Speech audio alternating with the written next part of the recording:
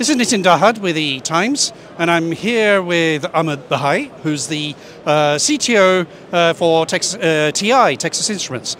Ahmad, hello. Hello, Nitin. Ahmad, so tell me what are the key things that you are working on these days? Yeah, of course. Actually, as you know, TI is the largest analog mixed signal company in the world and very diverse portfolio of the technologies and products.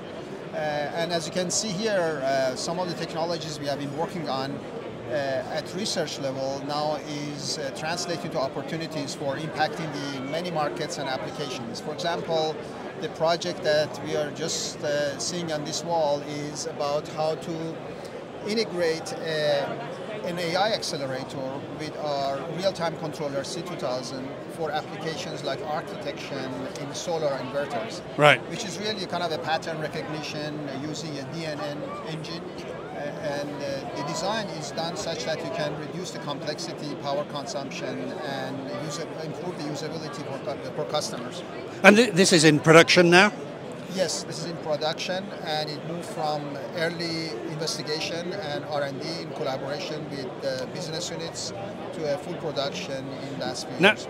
This is part of, I think, you're head of the Kilby Research Lab. Correct. And I think you had a thought, say, how can we do arc detection? And then this all evolved from sort of developing a product and a process for that. Is that right? Yeah, absolutely. So it's not limited to arc detection. In many cases, you want a pattern recognition. It came from that initially. From that, exactly. Yeah. And expanded to the processor or accelerator that can detect the patterns using a DNN engine, and with that we can improve the performance overall.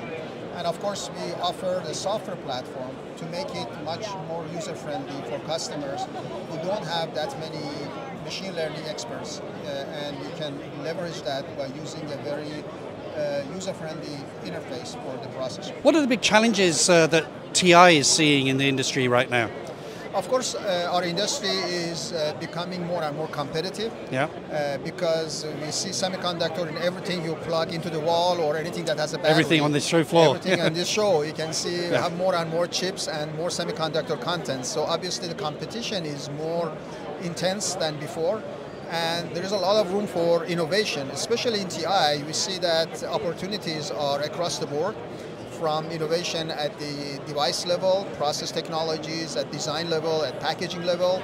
And of course, since we have our own manufacturing capabilities, we can offer very efficient manufacturing capabilities for our products. A combined compound innovation, what I call it, which is combination of all these unique advantages, give us an opportunity to differentiate and offer the most compelling solutions for our customers. And I think one of your targets is to do 95% of all your products manufactured internally, is that right? Correct. By 2030? Correct. We are investing significantly in our manufacturing capability and expanding And this is even before the CHIPS Act, you were investing? Yes, that was the plan we had and worked on it for many years, and we think by 2030, our plan is going to be like to the point that we can have 95% of our chips manufactured in TI factories.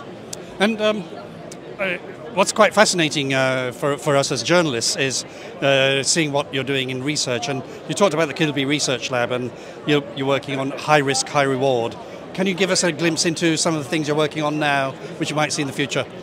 Yeah, obviously we see that the competition in semiconductor industry, as I mentioned, is getting more and more intense. Yeah. That means we need to come up with new materials, new packaging technologies, and new devices.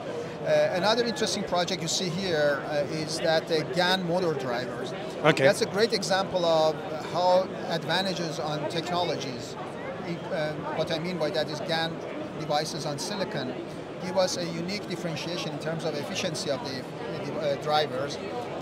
That took us a while to develop this GaN-on-Silicon in a reliable, cost-effective way. And also, in addition to that, using drivers that can take advantage of these GaN high switching frequency, low R-on devices, give us another angle of the differentiation. Of course, packaging high voltage devices is another angle. So we can see another example of how combination of innovations across different disciplines give us a unique advantage in the market and products that we are offering.